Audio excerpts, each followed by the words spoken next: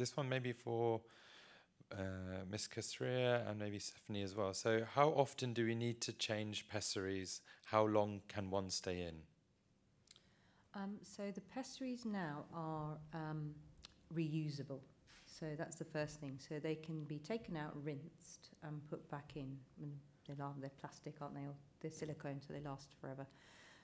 So we initially fit them, and then you probably need to come back and make sure that it's okay. Maybe 4 to 6 weeks later, it's the right size.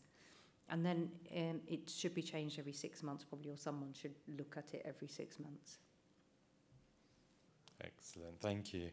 Another one here. So would you consider PV estrogen for younger women, e.g. early 30s, for recurrent UTIs or recurrent thrush? No other cause found. Ms. Khasriya? That's a very interesting and important question, actually. So there are a group of women who are, several groups of women who are younger, who are not postmenopausal, and estrogen does help them. And if you are on the pill, for example, for a very long period of time, it tends to make you slightly hypoestrogenic. And the question that I have started asking lots of younger women is, do you have vaginal dryness? And you'd be surprised at how many women say, oh, yes, I do. And it's those women, and if you're very low body weight as well, which has become normalized. We don't even think anymore that, because that's what's normal in vogue. So very low body weight, on the pill for a very long period of time. Yes, I do give this cohort vaginal estrogen if needs be. And they will say that there is dryness and their UTIs do get better. And breastfeeding women as well sometimes. Yes, that's very important. I'm glad you mentioned that. So pretty much all my chronic UTI patients who have a baby and then, part of their postpartum plan, their breastfeeding is to give them vaginal estrogen, because otherwise they're on a back foot and it's just going to all collapse back in again. So that's another important group. And it is safe. It's a very relatively safe medication. So I would give it. Brilliant, thank you. Ms. Khasriya, you were saying about you don't know why tibial nerve stimulation helps improve.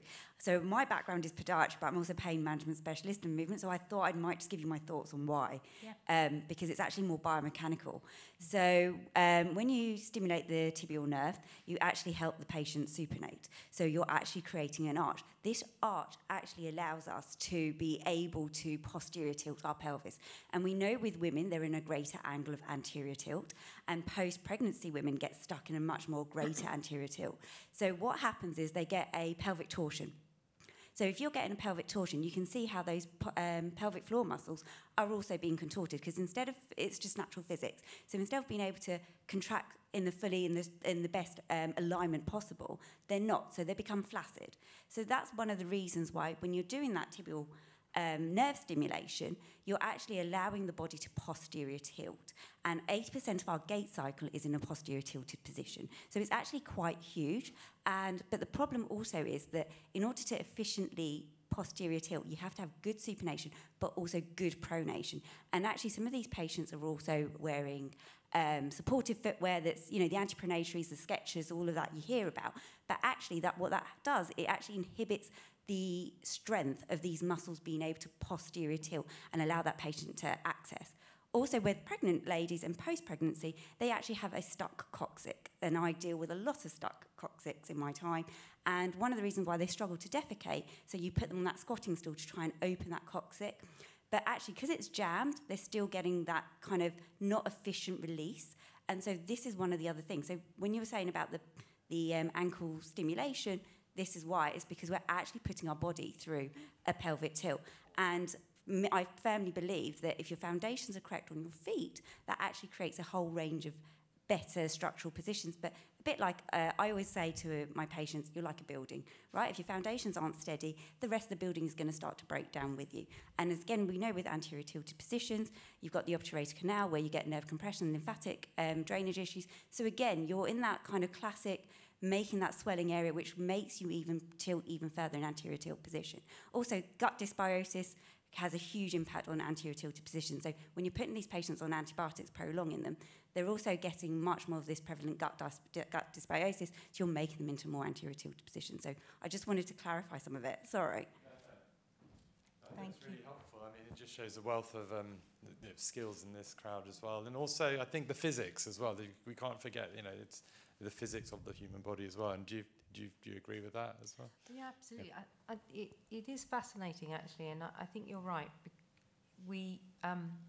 There's a lot of stuff we don't understand about the pelvic floor musculature, certainly. So I also see a lot of athletes, and they are all over the place. Yeah. They have stress incontinence. They have tight pelvic floor, but they can't relax the pelvic floor either. They can't tighten it. They can't relax it.